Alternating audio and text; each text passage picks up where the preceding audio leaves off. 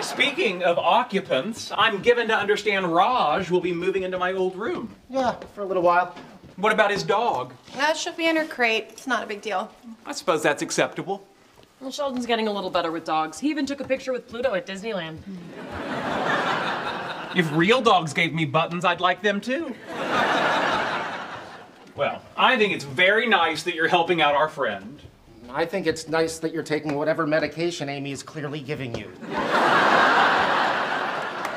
what is that supposed to mean? Well, it's like that science thing. For every action, you have a gigantic and annoying reaction. Just when I thought you couldn't get me hotter.